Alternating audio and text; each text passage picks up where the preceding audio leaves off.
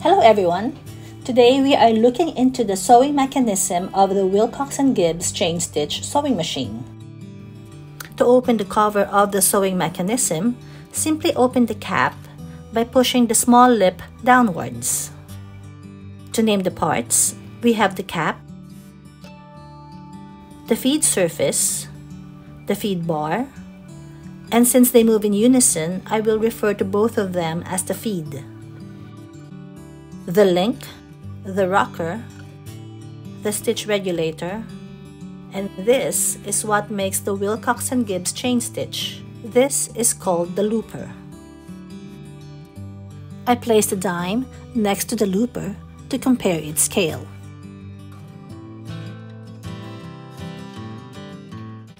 We will start with the first stitch and with the needle at its highest point. As I turn the wheel, the looper starts to revolve. The needle starts its descent and the thread intake is relaxed.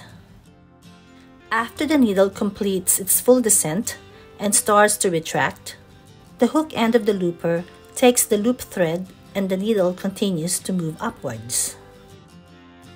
Meanwhile, the looper revolves with the hook thread, and as the thread goes through the wider part of the looper, the thread becomes a twisted loop.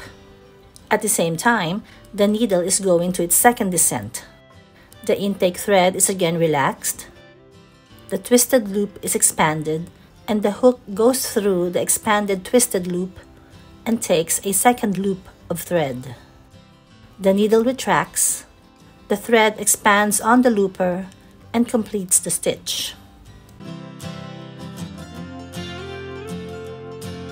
After the thread gets twisted and expanded, and the needle is ready with the loop thread,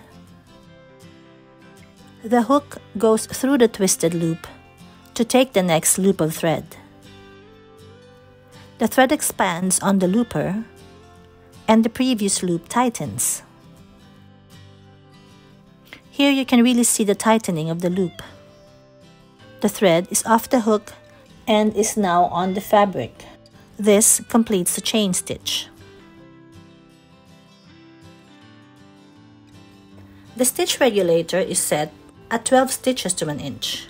The link lies almost parallel to the cloth plate. Here you can see the hook end of the looper take the loop thread from the needle. The feed is partially down from the surface of the cloth plate.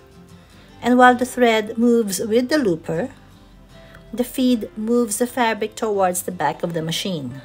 And if you find this video useful, I would appreciate it if you click the like button so it could spread to more people. Thank you for doing that. Now back to the machine. This is set at 30 stitches to 1 inch. Notice how extended the link is.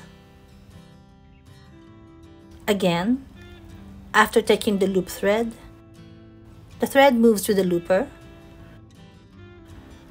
the feed moves the cloth, and the needle descends again.